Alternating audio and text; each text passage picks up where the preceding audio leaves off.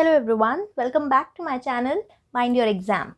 So in this video we will be studying about one of the framing techniques that is used by the data link layer to convert a bit stream that it receives into frames. Okay, so framing seems very easy, that the data link layer converts the bits into frames, but it is actually very difficult because there should be a mechanism that helps the data link layer at the receiver side to know what is the starting and ending of a frame, and it should be able to distinguish different frames from each other.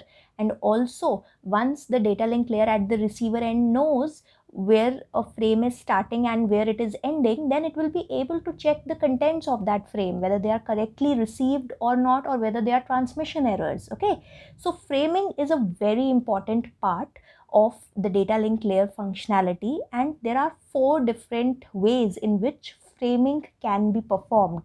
The first technique we'll be studying today, and in the remaining 3 videos that follow this video, you'll be able to learn about the other 3 framing techniques. So before starting, let us see a definition of what is actually framing.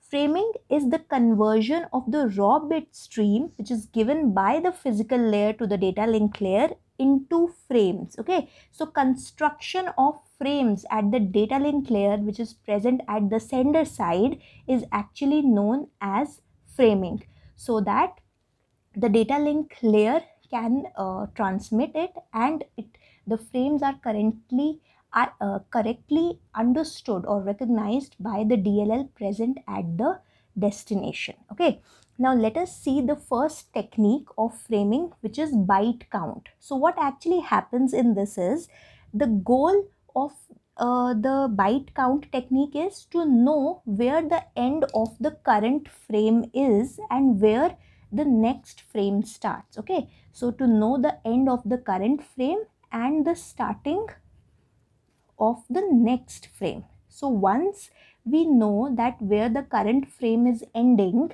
and we know the following bits will be the starting of the next frame, so we'll be able to identify and segregate different frames from each other. So this is the goal that every framing technique wants to achieve.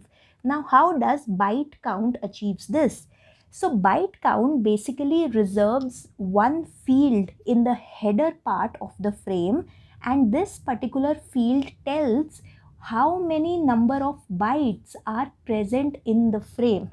So this byte count technique will keep a specific field in the header part of the frame, and that particular field will tell you the number of bytes that are actually present in the frame, including the header part also. So this is a very important point, that this total number includes this particular header field also. Okay, so the data link layer that is present at the destination sees the count that is present in this particular field, and this particular field tells you the number of bytes. So this is also an important point. It is not bits, it is bytes. 1 byte is equal to 8 bits. So this particular field will tell you the number of bytes that are present in the frame, and the data link layer at the destination will see this count and find out the end of the frame. Okay, so for example, this is the transmission that is received at the data link layer at the receiver end. Okay, so what it does is, see, I told you that one particular field in the header part of the frame, header part is present in the beginning. So before the data starts in a frame, the header part is present. So this is one frame, and now this frame consists of a header part. In the header part, there is one field which is the byte count field. This field contains a value which is 5 in this case, and here this 5 basically means that this entire frame consists of 5 bytes, including this particular field. Okay, so the total length of the frame is 5 bytes. So now when the destination data link layer sees this particular frame, it will check the first field. Here the first field is denoting the byte count. So 5 value means that apart from this particular field, 4 more bytes are expected in this particular frame. Then when 4 bytes end, the second frame will start. Okay. Now for the second frame also, the first byte in the second frame will tell you the number of bytes that are present in this frame. So here also the 5 value tells you that total 5 bytes are present in frame 2 also. And once these 5 bytes end, this is the end of the second frame. Then begins the third frame, but we do not know how long it is unless we have read the this particular field, the byte count field in the header. So it shows the value 8. That means total 8 bytes, which is 1, 2, 3, 4, 5, 6, 7 and 8. So this third frame ends here. So these values 0, 1, 2, 3, 4, 6, 7, 8, these are some random values that I have written which denote the data part of this particular frame, and the first values of each frame basically denote the byte count. Okay, so this is the ending of the third frame and this is the beginning of the fourth frame. Now in the beginning, the first value tells you how many more bytes are to follow. So total 3 bytes. So this is the fourth frame.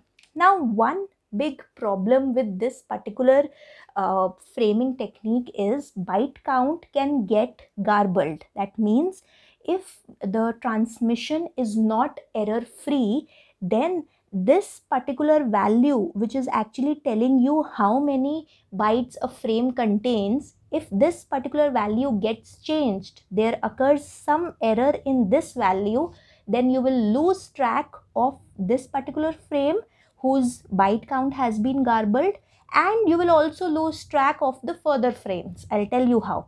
So let us assume that this was the transmission, this was the bit, the series of values that should have been received by the receiver, but actually there was some error during transmission and this particular sequence was actually received. So what happens is, the first value is correct. It was 5 at the sender side also, it is 5 here also. So this is frame 1.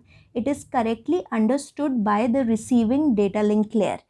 Now this particular value has been changed during transmission. So there is an error in this particular value, and this value was denoting the byte count for the second frame. It should have been 5, but it is 7 now. So that means the data link layer at the receiver end will understand and think that the second frame consists of a total of 7 bytes. So 1, 2, 3, 4, 5, 6, 7, and it will think that this entire is frame 2. Then since frame 2 is ending here, it will think the next byte shows the number of bytes present in the third frame, and it will again misinterpret all the remaining data.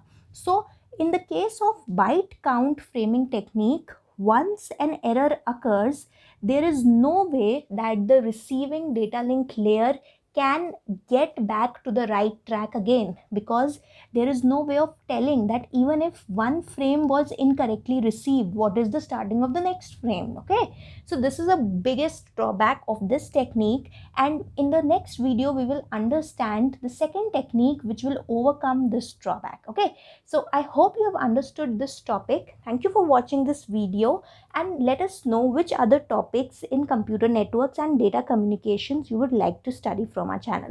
Thank you for watching. Till we meet in the next video. Mind your exam.